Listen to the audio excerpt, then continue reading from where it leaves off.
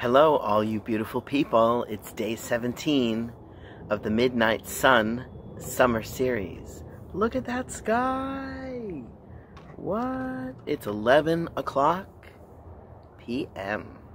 So today's topic is bugs. Bugs. What are bugs like in Iqaluit? Are there bugs here? Are there a lot of bugs? Are there no bugs? Stay tuned. But now it's time for the daily update.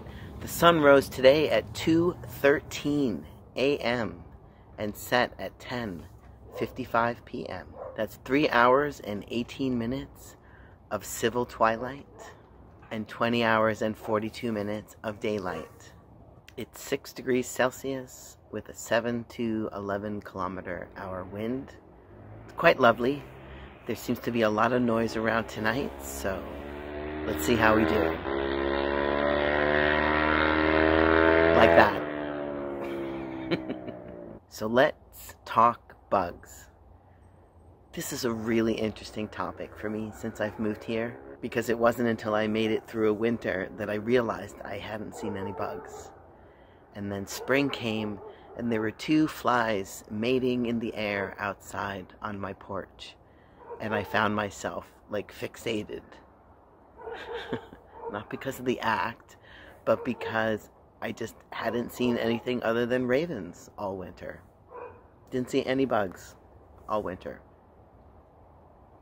In fact, if a fly or 2 somehow ended up in the house, I don't know where they came from. It's like miraculous.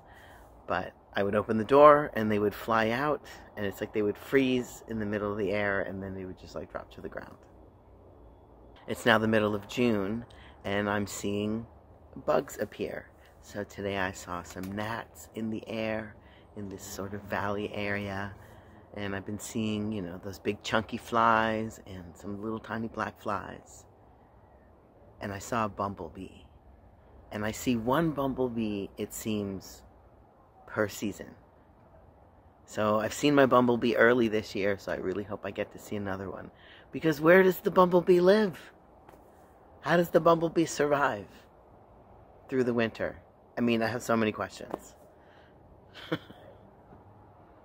So inside your home, at least where I am, there are no ants, there are no silverfish, no centipedes, no ugly bugs, no those little gray bugs that curl up into a ball,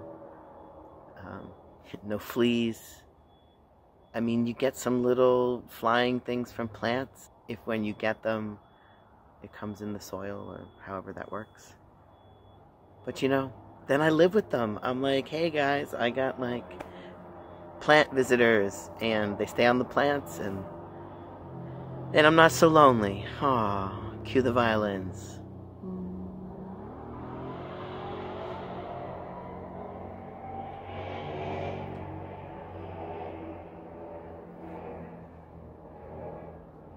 So if you grew up here, if you could imagine what it would be like to grow up without a lot of bugs.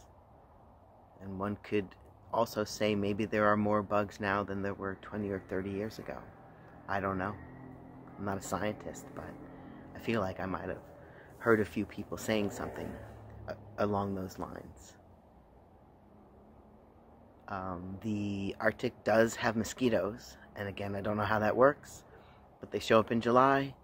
It's big, it's boom, it's over. Like 4 to 6 weeks, it's done.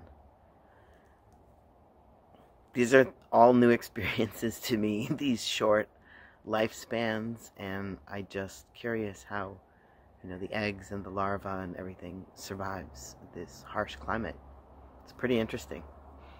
So, I don't consider them foe, I consider them fellow travelers on the Arctic path. The mosquitoes are really annoying. If I could tell you a little story, they didn't really bite me the first few years, and I was pretty excited because I'm fairly popular down south with the mosquito crowd. But they weren't biting me. But last year, that all ended. So it's just really nice not to have a lot of bugs around, I gotta say.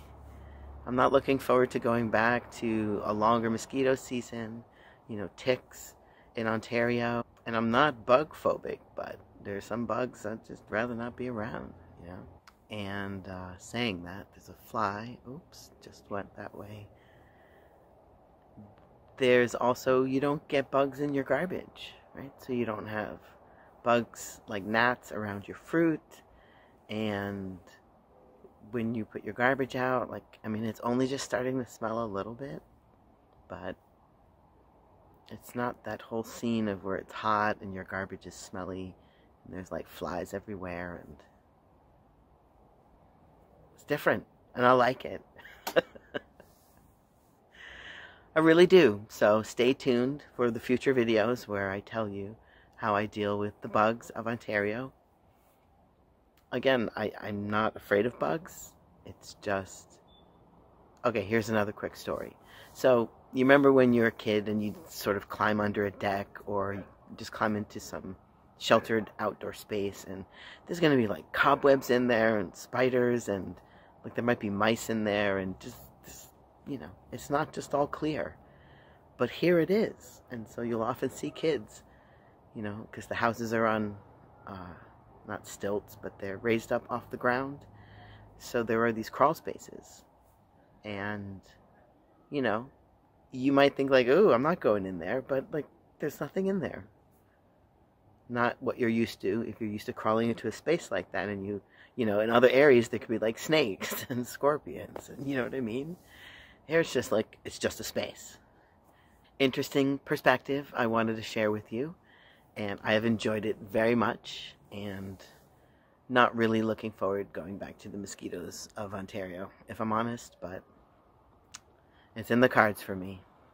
So thank you all who are watching the videos to the end.